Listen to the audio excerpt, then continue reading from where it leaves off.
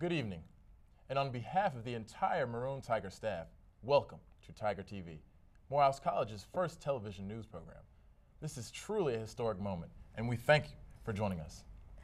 Yes, and for this premiere episode, we have a full slate of features, including a profile of the CASA and an interview with the leaders of the SGA, as well as highlights and analysis from this week's football game. But first, the news. Hurricane Ike is on the move and disrupting life in more states than just Texas. Outside of the damage that now resides in Austin, Houston, and other cities, gas prices are affected in Georgia and Florida and have risen by more than $1 in some cities. Sonny Perdue, governor of Georgia, has signed an order to stop gas price gouging and ease the price suffering being experienced by residents here. However, authorities in Texas are saying that many lives were saved and most people were able to be evacuated immediately following warning of the hurricane's expected presence. According to Dr. Greg Hall, the political science department at Morehouse is barely staying afloat. The department has been crippled by staff losses and is working to hire spring adjunct professors to fill the void left by 3 departed Morehouse professors. In a meeting on Monday, Hall told the students he hopes school administration will increase funding for political science in order to return the department to full capacity.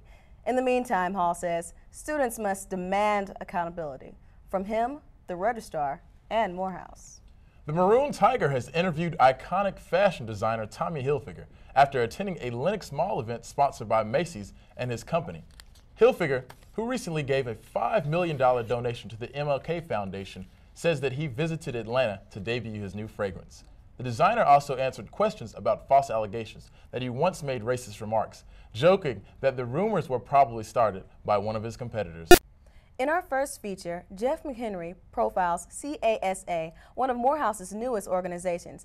For insight, Jeff sits down with Dr. Raphael Moffitt and Warren Chancellor. With the recent sudden appearance of the organization known as CASA on Morehouse's campus, it seemed like there were a lot of questions as to what the organization really is. I decided to hit the streets of the beloved Hump Wednesday and ask the students for some answers. What is CASA? All I know is CASA is now a separate entity of SGA. Something to deal with student activities on the campus. And it's like some kind of award thing. I'm not sure what CASA is. This is the first time I actually heard about it. Unsatisfied with my results, I continued on my quest for knowledge. I took a trip over to Mays Hall to sit down with advisor Raphael Moffitt and the co-chair of CASA, Warren Chancellor. I asked some questions as to what CASA really was as an organization. My first question was, what is CASA? CASA is the new programming board. CASA stands for Campus Alliance for Student Activities. Now what our goal is to assist not only student services but other student organizations around campus. How will CASA kind of interact with SGA, with Pulse or other programming boards in terms of kind of how the events are going to be placed on our campus? Specifically with the SGA, I know that we are separate, but we do work with each other. There is a liaison on the SGA who's also an extension of the board. With Pulse, we've already set up relationships with Pulse and we'll be interacting with them, so you'll see collaborations with programs throughout the semester with Pulse. Are there any plans to kind of let the student body decide some of the members that are going to be on the board, or in terms of like maybe an election process or something of that nature, or is it just going to be specifically application? There won't be an election. This is not a political runoff. You know, I want to be clear. Students who want to work in a programming capacity can apply to do the job. What are kind of some specific examples of some of the special events you guys have in place? I encourage everyone to visit www.morehousecasa.com to view all the features on the website. There's a blog, there's future events, there's CASA points. You can check your CASA points online.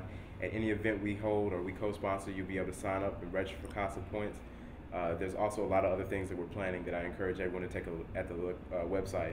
After talking with some students and meeting with CASA administrators, I got the chance to understand what CASA truly is. Through it all, it sounds like CASA will truly redefine campus life here at Morehouse College.